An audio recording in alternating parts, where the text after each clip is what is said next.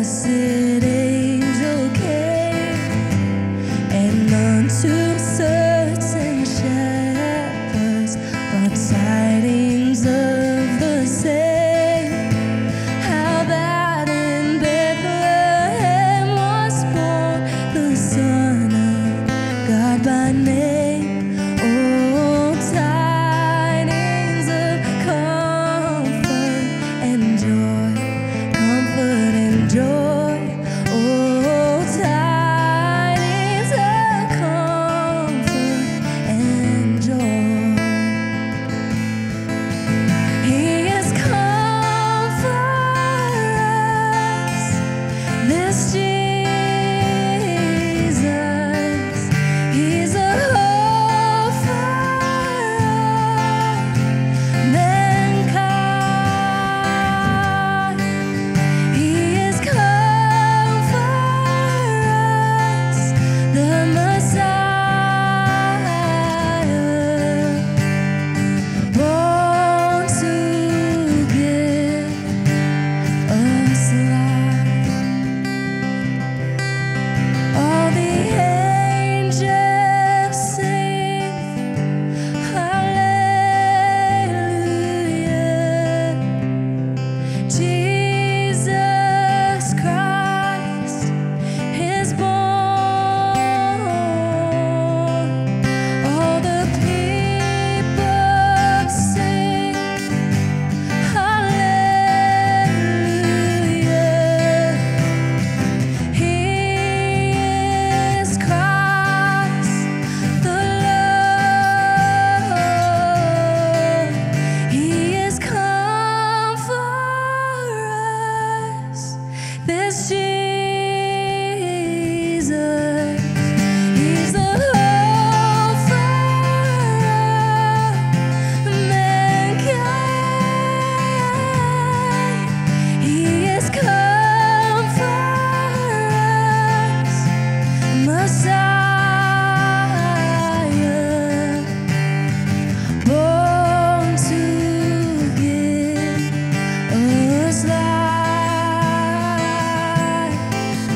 He is born to give us life. He is born to give us life.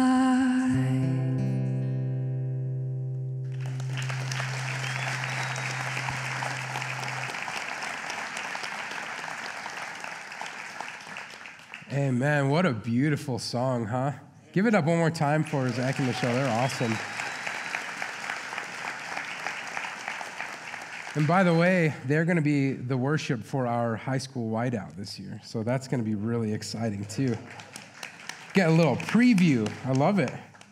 So this Christmas season, we're in it now, especially after we sang 2 Christmas songs at church. It's Christmas time. You know what I mean? Like the season is upon us, and you either love that or maybe some of you don't like that, but you can't stop it. The Christmas train is rolling, and I love it. I'm really excited about it. I'm excited to talk to you again today about that. We're in this Gloria series, and it's a really cool idea. I really like it. But I want to give you a little bit of a look behind the curtain of how we do some of the things we do at Canyon View. So when we're deciding, have you ever wondered, like, how do they decide what they're going to teach? You know, like, every week we have something, you know, pretty much ready for you guys. And like, how does this happen? What's the process? Well, I'll tell you, we do these creative meetings, and we try to throw ideas out there, and, you know, we're just throwing ideas. And sometimes you clearly have the best idea, and no one agrees with you. You know what I mean? I'm not salty about it. I'm not bitter about it. But I felt like we were taking this maybe in a different direction, and I got outvoted. But I'm also starting the series, and I can kind of do whatever I want. So I wanted to give you a little look about what we were going to do with this series. So just take your eyes to the screen.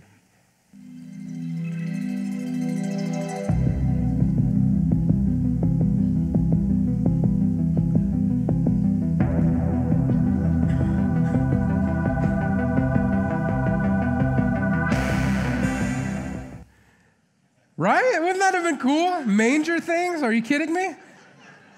You either are like, that is hilarious, and you're laughing because you understand, or you're like, move on, dude, so I'm moving on. But there is a manger right here, so, partial win. But this is really, really, really fun to talk about the birth of Christ, the coming of our Savior. And we have to understand why we're doing this. It's not because if you go to church and if you're familiar with sort of the rhythm of church, you see that every year about this time, we're clearly going to talk about the birth of Jesus, right? We're going to talk about the reason for the season, and it sort of can get into this monotonous pattern where it is what happens. But what I'm hoping is that we would understand why we're talking about this, why this is worth taking weeks in our schedule and teaching on this, why it's worth you being in this room today, sitting here today, hearing from the Word of God about this particular thing. And so I'll just tell you the hope. The goal is, the win would be that it would stir your affection for Jesus, that it would make you fall more into relationship and in love with Jesus, and that you would remember why it is that he came to earth. Because we're using these Christmas songs, and each week we're going to be unpacking a Christmas song and saying, like, what is the meaning behind the words of this song? And we did, God rest ye merry gentlemen. And we talked about, we're going to really focus in on this one part, to save us all from Satan's power when we have gone astray. What does that mean, and what does that look like? But I would say this, no matter what stage of life you're in, no matter where you've come from or where you've been, I think no matter like where you are as you're sitting here today, when it comes to Christmas and it comes to the holidays, don't you feel like it makes it better when there are little kids around? Like maybe you're a parent of young kids and maybe, like you're in the thick of it, you're buying presents, you're doing the whole thing.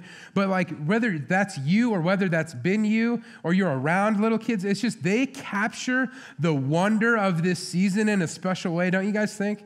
It's like they just make it so much fun. So we were at the Parade of Lights last night. Now, yeah, okay. I like the Parade of Lights. It was fun. It was not that cold. That was incredible. And so, like, I'm there, and I'm sitting in this chair, our folding chair.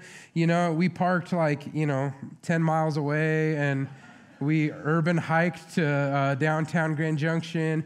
And we're sitting there, and it's starting, and it's like, I'm sitting there kind of just hanging out.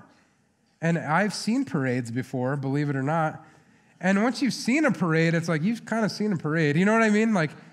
And it was fun, but then I looked at especially our youngest boy, Matthias. He's 5, and he is just waving at every person who walks by. His dimples are showing. He's getting like 30 times more candy than any other kid because he's just so stinking cute. Maybe I'm a little biased, but and he's just like in the zone. He's just loving it.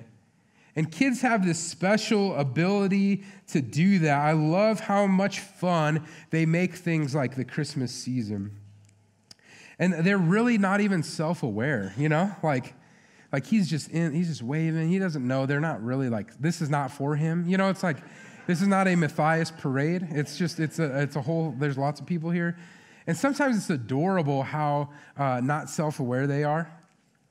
And then sometimes my kids are also, because I have a 12-year-old and a 7-year-old, they're also, they are Christmas ruiners, okay?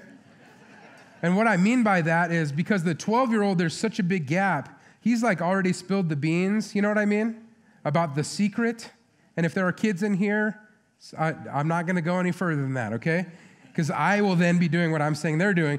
But so they come and they go, yeah, I told my friend at school, and I'm like, oh, geez, like we're that family. Like no one's going to like us if you guys keep doing this. Like let them believe whatever. Like just go with it, And it's so funny. But like speaking of kids, have you ever noticed that like the atmosphere in which you put the kids into, like it really affects your nerves? I used to be very kind of reckless, growing up. And just kind of doing whatever, and I wasn't really afraid to do anything.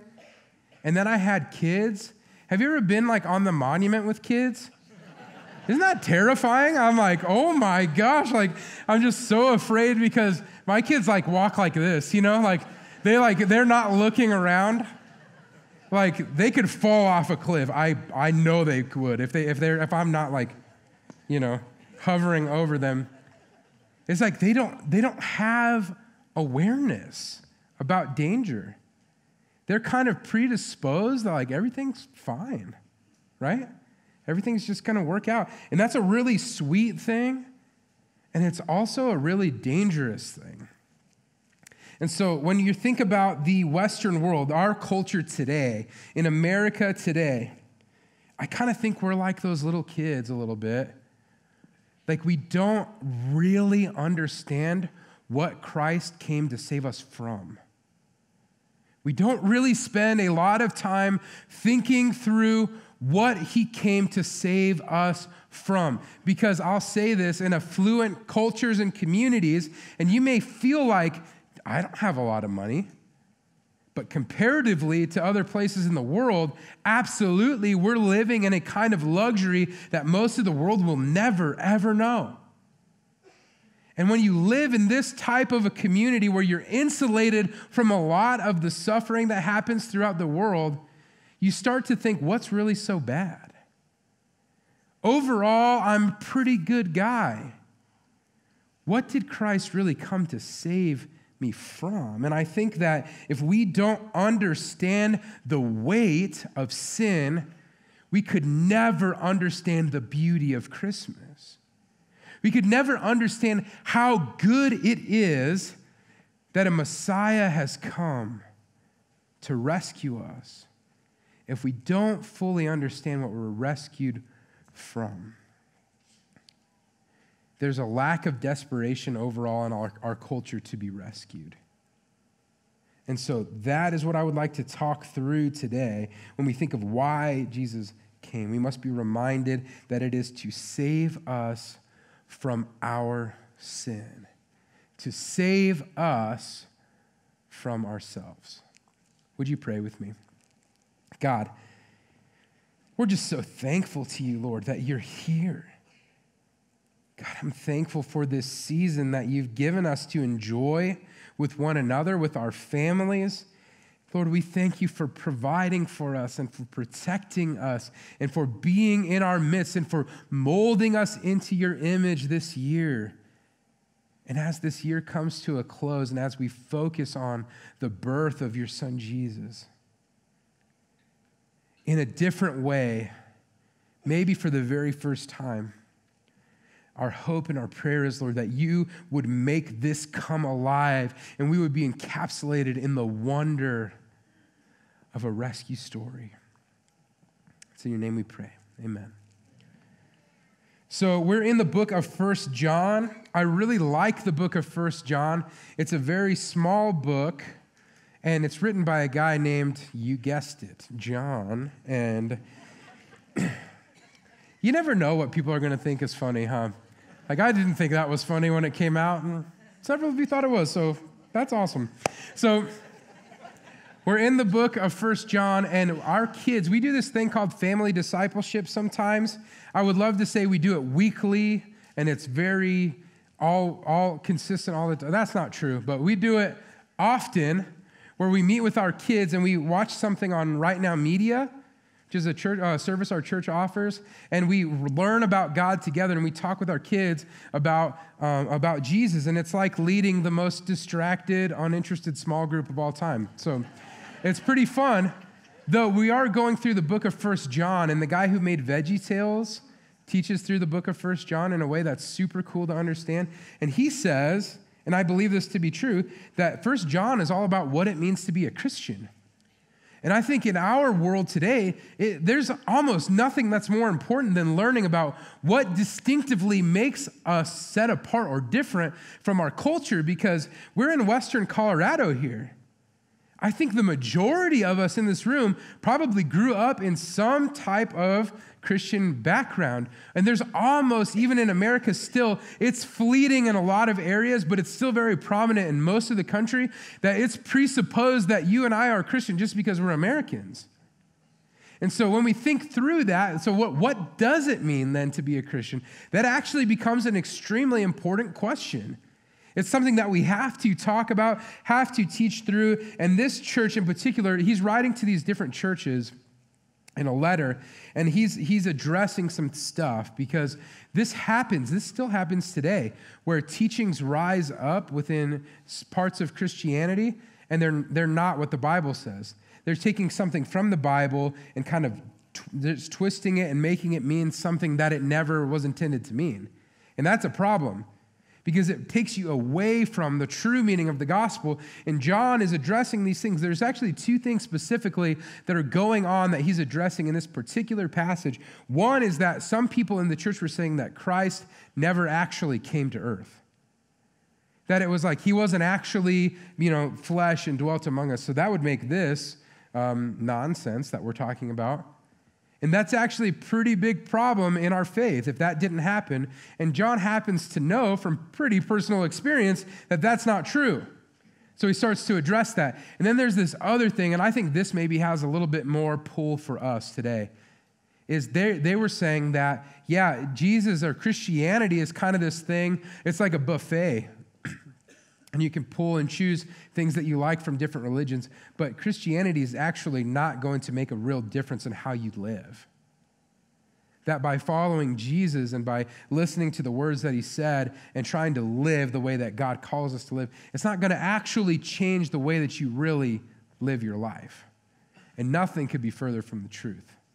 And John's addressing that. And the whole anchor of our time today is going to be based out of 1 John 3:8. And it says this: whoever makes a practice of sinning is of the devil. He just kind of wanted to put it to you lightly right there. Whoever makes a practice of sinning is of the devil, for the devil has been sinning from the beginning. The reason the Son of God appeared was to destroy the works of the devil. So what's the reason that he came? Why would a holy God, why would someone who he spoke the world into creation, he's seated up in the heavenly places, being constantly surrounded by praise and worship from everybody up there who's worshiping with him, from the angels, why would he leave that infinite wisdom, infinite power, infinite amount of worship being thrown to him to come and be in flesh and dwell among us, to make himself weak like us, to make himself susceptible like us, to make himself vulnerable like us, to experience the hurt and the pain and the grief that comes with humanity in a fallen world? What would compel him to do this?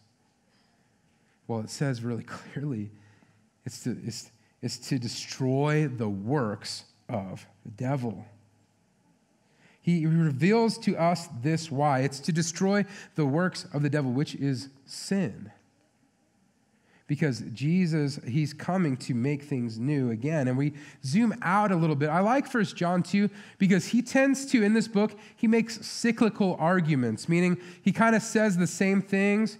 He kind of makes the same points over and over again. So you can read it frontwards, and we're actually going to read it backwards today. And he still makes the same point, and it's really cool. So zooming out a little bit, we're going to start in chapter 3, verse 4, and then end where we just ended in verse 8. Sheds a little more light. Everyone who makes a practice of sinning also practices lawlessness. Sin is lawlessness. You know that he appeared in order to take away sins. And in him there is no sin. No one who abides in him keeps on sinning. Listen to that. No one who keeps on sinning has either seen him or known him. Little children, let no one deceive you. Whoever practices righteousness is righteous, as he is righteous. Whoever makes a practice of sinning is of the devil. For the devil has been sinning from the beginning. The reason the Son of God appeared was to destroy the work of the devil. So as you kind of zoom back and you see his argument a little bit more, he's saying that sin is a big deal. Sin completely separates us from God. And he says that sin at its core is something called lawlessness. And this is a word in the Greek that transforms, or it's translated into anomia, which means any action void of God's guidance. That kind of puts a little bit more flesh on the bone of what sin is, doesn't it? When it's something where you're like, God, you know what? I know that you created everything. I realize that you are set above and beyond all things.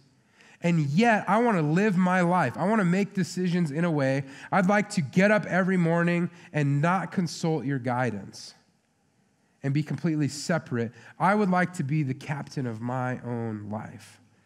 I would like to determine the direction and the quality of my life. And that in itself is sin. And he calls it lawlessness. So sin is us taking the position of God. And John is saying that this is actually kind of hard to hear. He's saying that habitual sin, where it's like you continually, in certain areas of your life, you continually void yourself of hearing the guidance of God. You continually push that to the side and go about your own way. He says that habitual sinning is a sign that your heart has not been turned towards Christ. And I realize the weight of that. I realize that does not feel good. That creates a dissonance even in this room. But I think if we're to be faithful to the Word of God, we have to read the Word of God and let it read us. And that's exactly what he's saying. And so how did Jesus destroy the works of the devil? And really, the works of the devil can be traced back to a singular moment when Satan ushered sin into the world. So what's really important that we understand is that there's an overarching story of Scripture, that there's what it's called a meta-narrative. That means many stories that tell one story. So all the books of the Bible, they find their place in these 4 points in the story. The first is creation.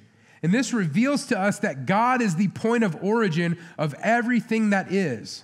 Everything that's in existence, it's because God created it and he spoke it into existence. We remember that in Genesis 1, right? And then the second part is the part we're kind of focusing in on this morning, is the fall of man. Is when the serpent tempted Eve. She ate of the fruit. She gave to Adam, and the relationship between God and man was fractured. Something was broken that day, and we still feel the aftershock of that to this very moment. We see the curse of sin and death is all around us because of this singular moment when the relationship, when the unity between God and man was broken. By betrayal, by sin. And so all throughout the Old Testament, you read about the ways that they try to mask this, the ways that they try to, in their own power, they try to fix this. And there's a king who he rises up and he honors God, and the nation moves back to God. Then the next king comes and he goes away from God. You see the people trying like they may to fix this, and nothing that they do works. Judges says it this way. He says, they did what was right in their own eyes. Does that not sound like our world today? They did what was right in their own eyes. And there arose a generation who knew not the ways of the Lord. He's like, this is the thing, when we try to fix it ourselves, we make it much worse.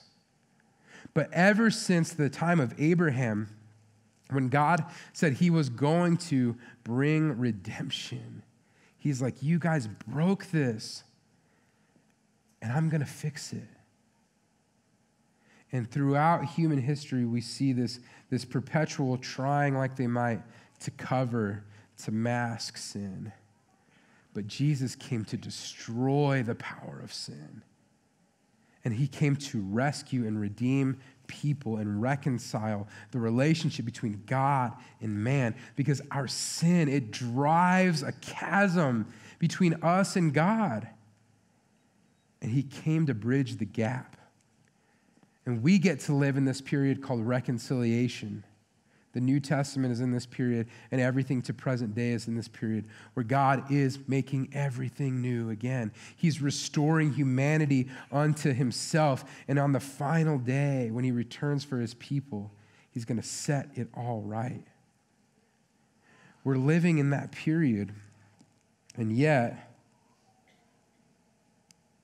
we struggle with this thing called sin.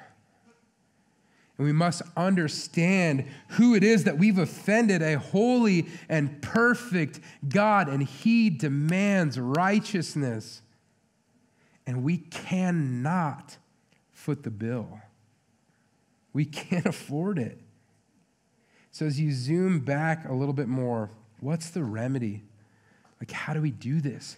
How do we overcome sin when our culture is bent towards lawlessness? The flow of the current of our culture is constantly moving towards lawlessness. How do we then set ourselves apart from sin?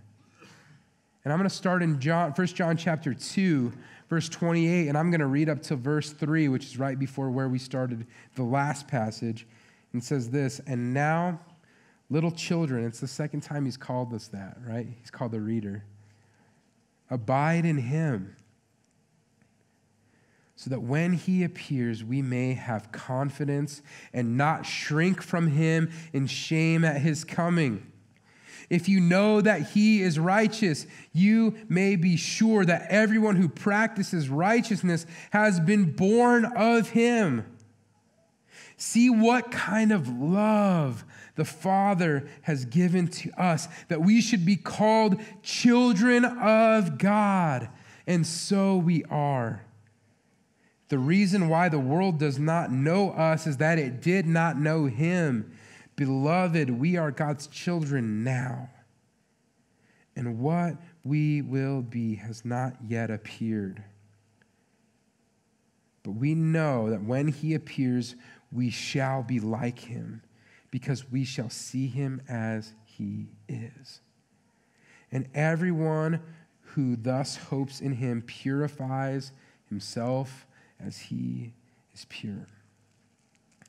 There's a couple of key elements here. Like that is a big chunk of scripture that is so crucial in the understanding. First of all, it reinforces our theology of the already and the not yet of the kingdom of God. He's like, Christ has already come, and you are already now made children of God, and that is good news. That is what we rejoice. That is what our hope has been founded upon. It's the cornerstone of our hope. He goes, but there's coming this day when he's going to come back again, and we're going to know him because we see him as he truly is. We only see in part at this moment. It's really cool because Jesus, he's made this way through his sacrifice to save us from our sin. And we have the option for adoption. We get to be in the family of God. He says, little children. He refers to the readers that way, to his church that way, because he's saying, guys, we are now made sons and daughters of the living God. We once were dead in our trespasses and now have been made alive in Christ. And it's something that's so extremely beautiful. And I love this because he goes, so what does Christ-likeness look like? We've seen what lawlessness looks like, right? Lawlessness or sin is when we disregard or we live life void of God's guidance. And I love this because the term for being righteous, or how we might become sanctified is another way to say it, is not that we would listen and we would do the things that God told us to do. It's actually, he says, if you want to be like him, little children, abide in him. He's like, be with him. Fix your gaze upon Jesus. Fix your eyes upon the Father, the author and the perfecter of your faith. He's saying, if you want to be like him, then look at him.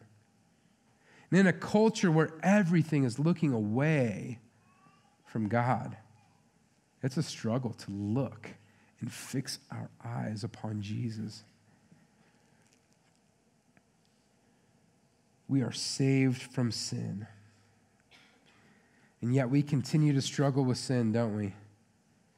Because it's everywhere. It's the very air that we breathe. This lawlessness is everywhere. So this is probably the simplest main point you could ever have for a day like today. But in the middle of this season, it's actually quite profound if you remember the reason why Jesus came. Jesus came on a rescue mission. He came because without his sacrifice, there is no hope for righteousness for you or for me. There is no hope. And we know that because try as we might to fix ourselves, there's this root problem that we can't fix apart from the redemptive work of Jesus Christ. And so in our culture today, it's important that we remember that all of the things that our culture tries to make Christmas about, those things are secondary or tertiary issues to the fact that we are thankful for the gift of salvation. We are thankful for the gift of rescue. That's the reason why we celebrate. That's the reason why we gather together in homes and we eat together and we have fun things to do. We look at lights, we give gifts because we've been given a gift. And that should be the foundation upon which the believer's hope is built. And that should be where this comes from. It's not like we have trouble looking from a cultural lens about Christmas, and commercialism and consumerism kind of run rampant. And they take the holidays by storm, and we try to compete and we try to keep up. And before we know it, by the time Christmas Day comes, we almost can't wait for it to be over. But that's because we're looking through a cultural lens and not through a kingdom lens. A kingdom lens is that we just say, thank you, God, that you loved us so much, that even though our sin has driven us so far away, you made a path back to you. And his name is Jesus. So I think there's a couple of things here is like, if you've heard this before, what's new? What's the point? I think it's because we constantly drift away from that hope. If we're just kind of floating, we go towards the current of our culture, right? And it's always going to be us swimming upstream to get to the heart of God, because not yet has he made this world new completely forever again. And if you haven't heard this hope, I want you to know that there's nothing on earth that you have to do to be in with God. We don't try to work on righteousness, because it says in there, that we would purify ourselves as he is pure. We don't do that so that we can be in God's good graces. And I don't know how many years I spent in my life growing up in church where I thought that was the way to the heart of God, that I could behave my way into the heart of God. If you don't hear anything else, hear this. You don't have to behave your way into the heart of God. God's already poured out his love and his heart unto you. And for that reason, because he's a good father, we want to be like him, so that when he comes, we're not ashamed. We're confident knowing that he's come and it's all going to be new again. And I think there's some in this room too that we have to be honest. Like, are there areas in your life that you continue to sin habitually? And if there are, the living and active Word of God says that that's a mark of a heart not turned towards Christ. And cultural Christianity is not going to save you. It's the grace and mercy of God that will save you. And because you're here today, because there's a breath in your body, there's an opportunity to fix your eyes again upon Jesus.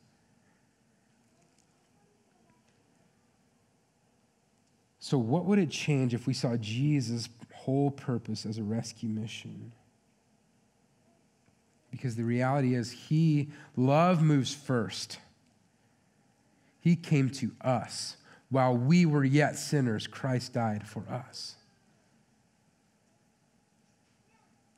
He made the first move. And he desires to adopt us as his own. So what can we do? Where do we go from here? What can we do to drive ourselves deeper into the heart of Christ and to see the holiday season, the Christmas season, through a kingdom lens instead of through a cultural lens? Well, the first thing, as it says right in the text, abide in Christ. Little children, right? That's us. Abide in Christ. Look at him. Don't look at what our culture says this holiday is supposed to be about. Don't look at what people around us say this is supposed to be about. Look at Jesus, the author and the perfecter of our faith. Look at him. Because this is like the thing, this is opposite to our nature. If we look at him, we don't actually have to do anything to make ourselves righteous. He starts to purify us, and it just starts to happen by the power of the Holy Spirit as we fix our eyes on him, as we abide in Christ. And the second thing is this: don't let the culture define your pursuit. Because our pursuit culturally is to give more, to get more lights. It's this whole thing where it's like we give because it makes us feel so good, right? And even that's very selfish if you think about it. It's like, it makes me feel so good when you get a gift, so who's it for? That's the pursuit of culture. And the pursuit of the believer is that we would remember and we would thank God that he came to rescue us. So, Father, as we close today, my prayer is that you would begin to stir people up, that you would begin to spur us on. And that in our culture, as we've drifted, some of us maybe have drifted from this truth. Lord, my prayer is that you would begin to just draw us back to you, that we would fix our eyes upon you because of the love and the grace and the mercy that comes from your sacrifice. It's the reason why we gather. It's the reason why we sing. Father, I pray you would turn hearts towards you. Holy Spirit, come.